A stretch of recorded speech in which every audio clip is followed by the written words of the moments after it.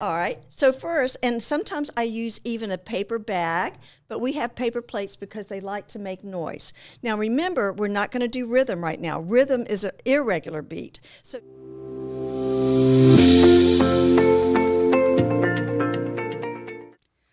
there's a lot of research behind the science of movement, music, steady beat, and also the points vary the correlation between that and academic achievement. And today we have a super hands-on podcast / workshop on how to bring the steady beat party into your home.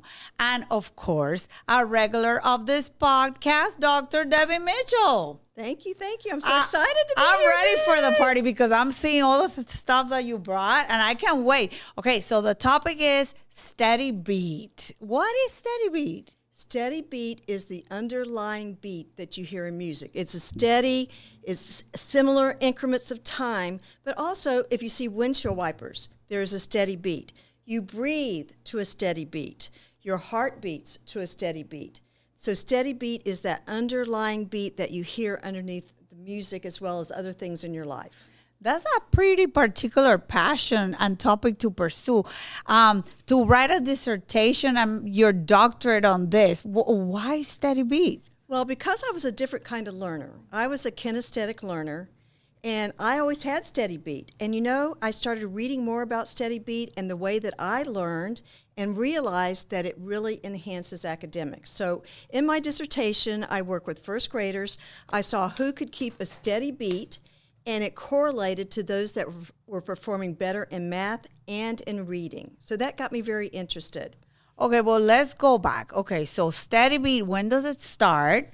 It starts really in the womb. So let's talk about things you can do. Things for young children before they even are cognizant of their steady beat. What can you do with those young children? Rocking them. If you have a rocking chair, that's usually a steady beat. You can also, if you see a parent, when they're standing, they're rocking the child back and forth, that is steady beat. Patting them on the back to steady beat, especially if you start adding music then. And you're keeping the steady beat to music. Tapping on their legs to steady beat. All of those things when they're young or even in the womb can help develop that feeling of steady beat. Have you ever gone to a dance or let's say even an aerobic class and you could visually see that one person was off beat?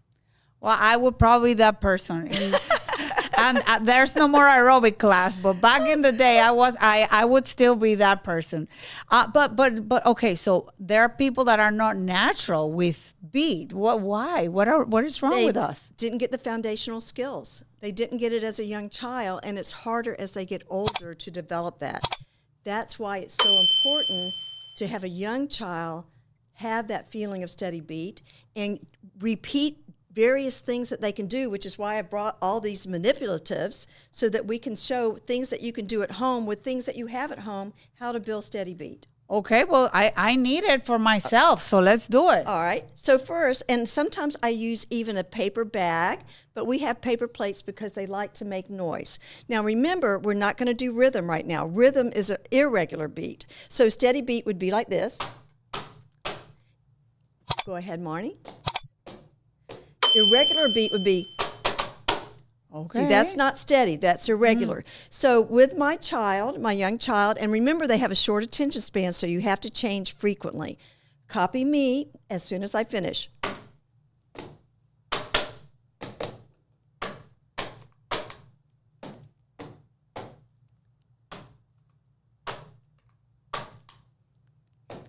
Different speeds, right? Different speed.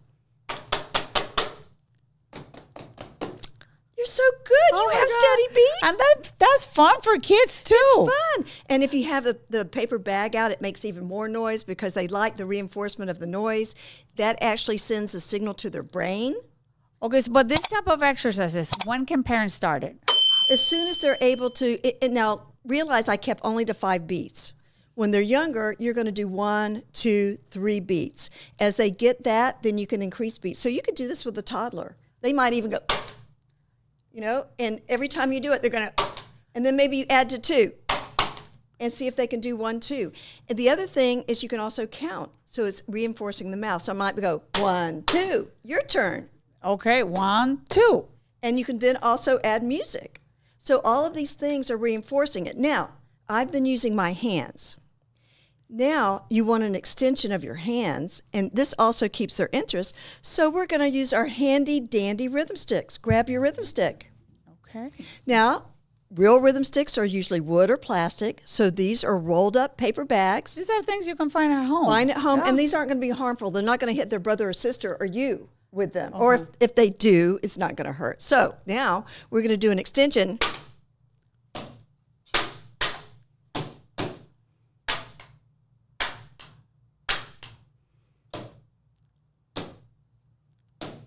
Great job. Okay. That is awesome. So while you're doing this with your child, they're learning beat, but also what are the benefits of this type of activities? Well, mathematically, they're learning a pattern.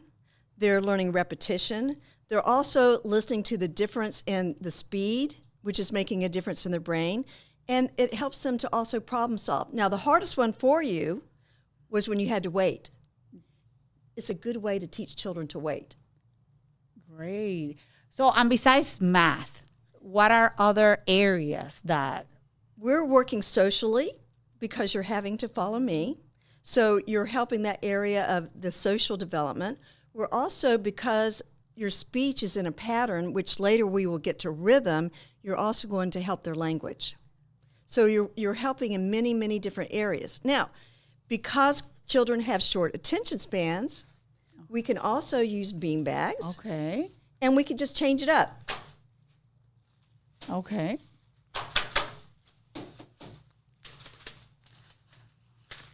Okay. Then we could go to teaching body parts. And body parts are part of your language. So I can go head, head, head. Your turn. Head, head, head. Shoulder, shoulder, shoulder. Shoulder, shoulder, shoulder. How about head, shoulder, head, shoulder? Head, shoulder, head. That's fun. See? And you can go to your toes, your knees, your back. You can go to all these different areas. So now, in addition to steady beat, using a manipulative, you're also teaching the body parts. Very good. You're like incorporate all this learning experience while teaching steady beat. Steady beat. The other thing you can do is now I have an independent thing. I can do it here. 1, 2, 3. 1, 2, 3. Wide together, wide together. Wide together, wide together. And I'm still in all of that doing steady beat. Now, the other thing you can do is take your paper plates. I love this. Is like a demonstration podcast. You can have just fun with it. Just some Yeah. simple paper plates. Now, Yeah. we're doing steady beat. Now, I could be doing this to music and keeping the beat. How about this? So they're hearing different sounds. They could do it again, the wide together, wide together. How about tapping on our knees? Yeah. How about our heads? That's awesome. Okay. And kids like to imitate you. Yeah. It's fun. And then I can let you be the leader, Marnie. What are we going to do? Okay. Yes. Show me. What are we going to do, Marnie? I'm putting you on the spot. I like You like the sticks? the body parts with the sticks. Head, head, head. Head, head, head. Shoulder. Shoulder. The other shoulder. Other shoulder. See how much But yeah, so it's leadership too. It's a lot we of. are laughing. We are having a great time. We're reinforcing so many academic skills. Now, once they do get steady beat, then you could go into a rhythm pattern like, but that's after. When is a child ready to learn rhythm? So first comes a steady beat. Usually children by the end of 4, have steady beat if you have reinforced it. After they have steady beat, then you're very simple rhythm patterns, because skipping is a rhythmical pattern. So is galloping, while running, walking, jumping, hopping are more steady beat. Jump rope is a steady beat. Those things reinforce steady beat, but also nursery rhymes. For example, let's think of, let me think of one really quick.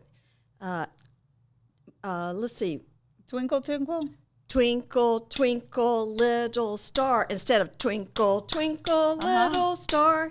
That's a rhythmical pattern. If you go twinkle, twinkle, little star, then you're doing basic timing and steady beat. Yes. So really, you know what I love about this experience, that it requires the parent to be immersive in the moment. So you have to be mindful, and that's what children need nowadays. They just need, while you're going through these experiences with your child, you disconnect from the entire world. You're just immersed in that experience of teaching your little one the power of steady beat. and they're enjoying, it's like a game to them. And a lot of times, even when I'm someplace where you can't have these things, I can use my hands. Can you clap? Can you tap your knees? Can you snap? But I am so interested, you know, like a lot of kids are natural with steady beat, with my husband, just to mention one. Like since he was a little boy, he was in church, he was a drummer. Like, so kids like that have more tendency. Do you see them exceed in some areas like math, or not necessarily? They typically will. Sometimes they learn to compensate just because of their natural growth and development, but it is easier if they have those skills because it set the foundation in the brain. And that's what you want to have, is that foundation. So it builds like a very strong foundation, the beat for math and For your literacy. For literacy too. And of course, music. That's a given. It's going to reinforce your music skills. And what is the correlation? Because I've always heard that musically inclined children, or children that practice music instruments, perform very well in school. Mainly the math part, because notes are math. When you're a half note or a whole note is 4 beats, a half note is 2 beats, a quarter beat, 1 beat. So they have to understand the sequencing, they have to understand the math, and so that builds those skills that are needed for math and problem solving. Yeah. Well, you know the weird thing? You're becoming like my counselor now. I was really good with music and math, but my body movements, I'm the one in the aerobic class like that goes the opposite direction.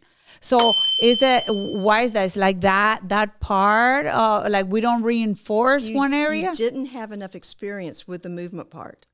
Yeah. So the movement part, you have to realize that a lot of that is fine motor, but you must not have gotten it with the gross motor. And that's why we start with the gross motor. And so for you, the easiest thing would be to do things like march to the beat of the music. Get that down. Clap to the beat of the music. You have to build that foundation of skills that perhaps you missed. No, I definitely missed some of them, like the large motor. So, but the good thing is that new parents have all this knowledge and information from research that you have to, that there's so many areas that you can stimulate or practice this type of exercise, and large motor skills, fine motor skills.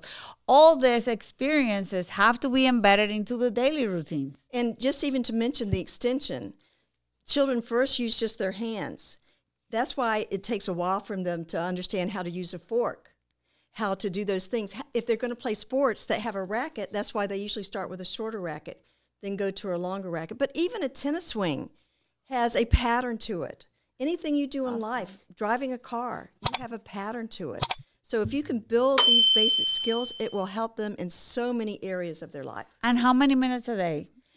It doesn't have to be that long, but the main thing is to keep their interest. If they start losing interest, they're not going to enjoy it the next time. So I always stop when they're having fun.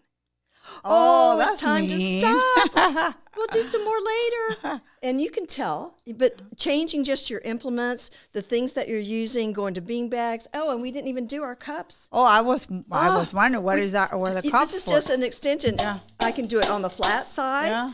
I can do it on a table. Yeah.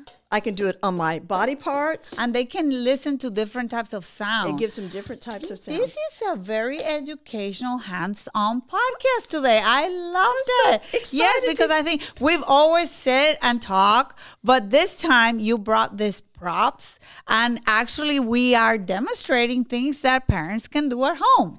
And this actually correlates with another of our segments, which is looking at the movement chart.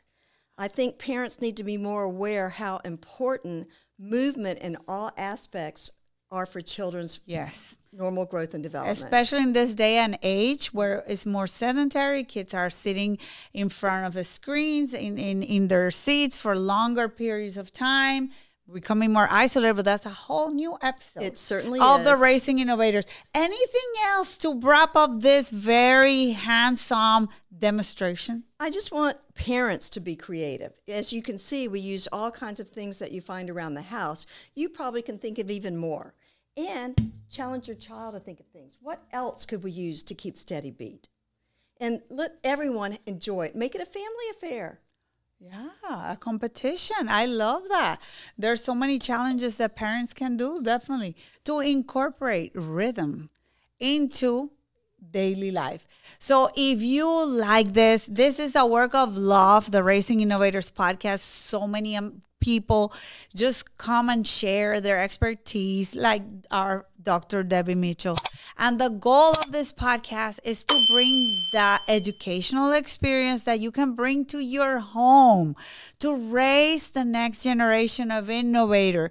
This simple tools, activities, demonstrations, that moment of mindfulness can change the rest of your child's life. Definitely. So thank you so much for tuning in. And if you enjoy this podcast, please like, subscribe to the podcast, share with another parent that you saw Dr. Mitchell on this podcast and that she had a great tip on how to incorporate steady beat, and just send them the link. Thank you so much for watching, and we'll see you in the next episode of Raising Innovators.